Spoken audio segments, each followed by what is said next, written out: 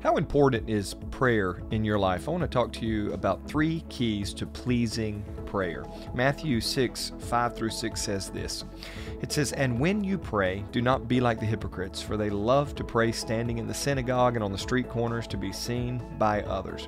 Truly I tell you, they have received their reward in full. But when you pray, go into your room, close the door, and pray to your Father who is unseen. Then your Father will see what is done in secret and will reward you." Point number 1. Pleasing prayer is personal prayer. It's authentic prayer that is between you and your God. Let's get a little deeper on that.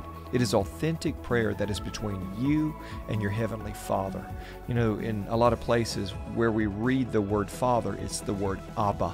It means that it is our daddy. And I know it's hard to look at God that way sometimes, but that's the reality. So pleasing prayer is a personal prayer.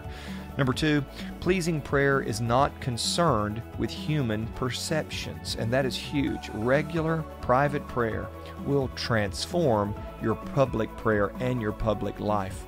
He said, be very, very careful that when you pray, you're not doing it to impress people, but you're more concerned on the relational aspect and the communication aspect of your God.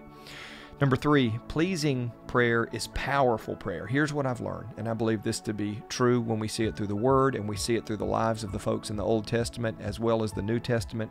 If we will honor God in authenticity, in private, God will honor us and show up on our behalf in public. And that's what He said He'd do. He said, if you will seek me privately and authentically, then I will promote you publicly.